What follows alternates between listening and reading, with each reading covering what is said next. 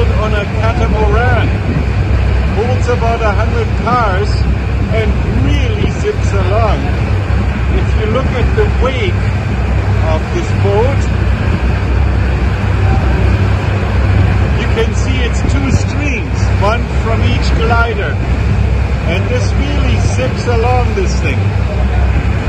So anyway, goodbye Africa, and goodbye to all the non-memories I've never had, all the people I've never met, all the beaches I've never swam at, and all the deserts I never drove through.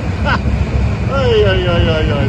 So this is my beginning of day 5.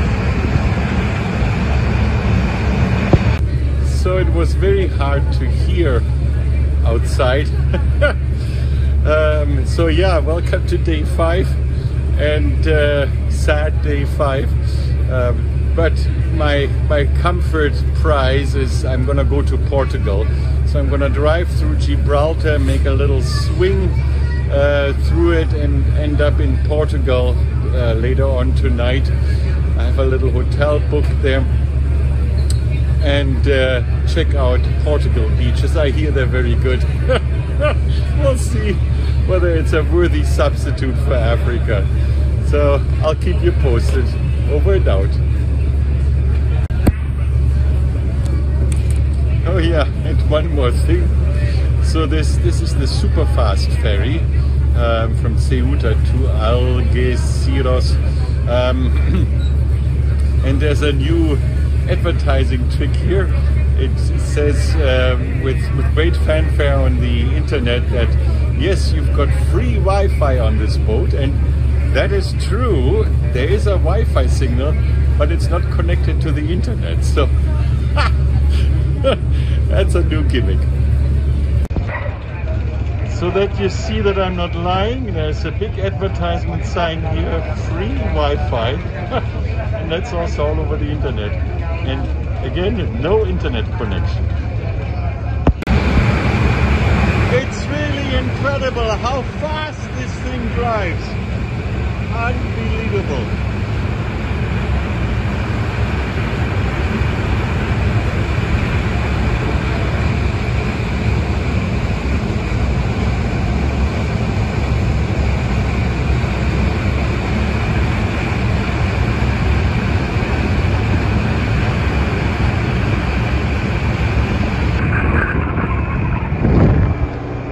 I wish one could drive all the way on this road. This is lovely.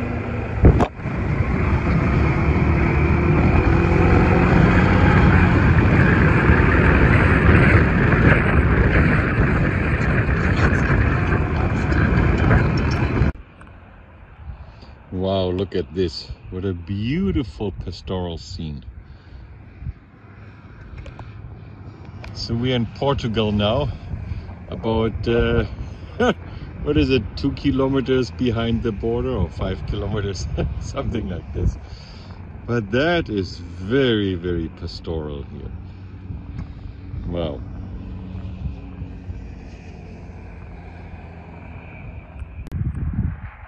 Yeah, so this is still the same spot, that pastoral scene over there. So I came off this ramp here for the parking spot.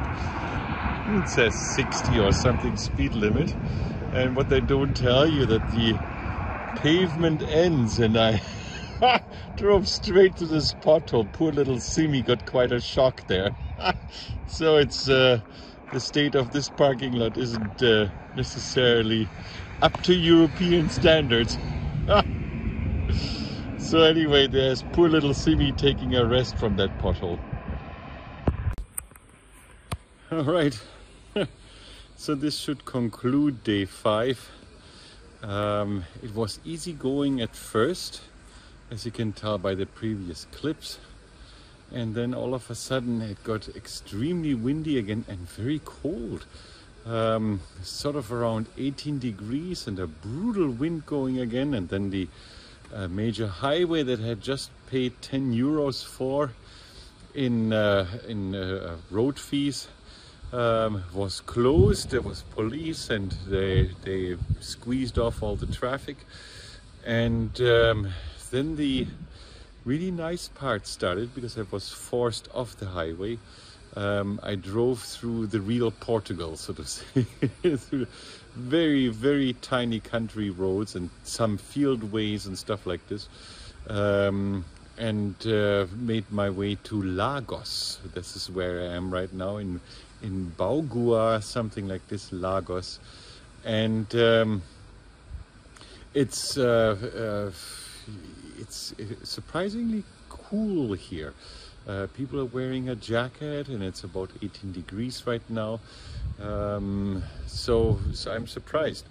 But here's the sight from the rooftop of the hotel where I am. This is, again, you can tell we are in very much in Mediterranean Europe, so to say.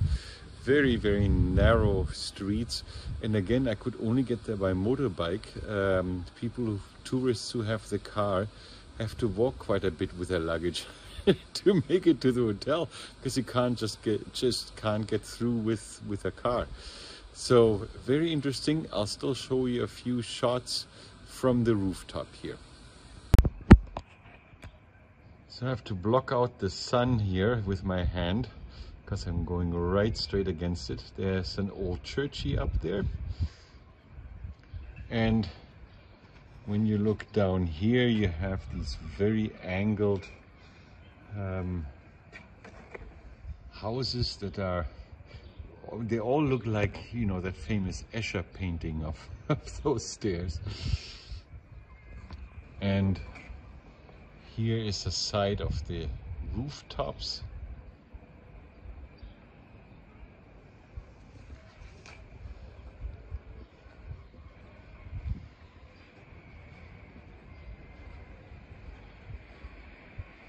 And here, further view of the terrace that I'm on. And over there is the ocean.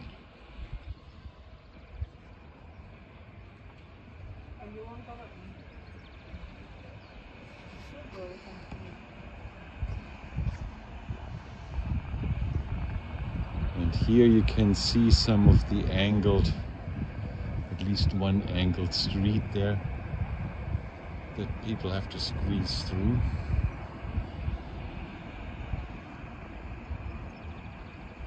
So this is my view here from the hotel terrace.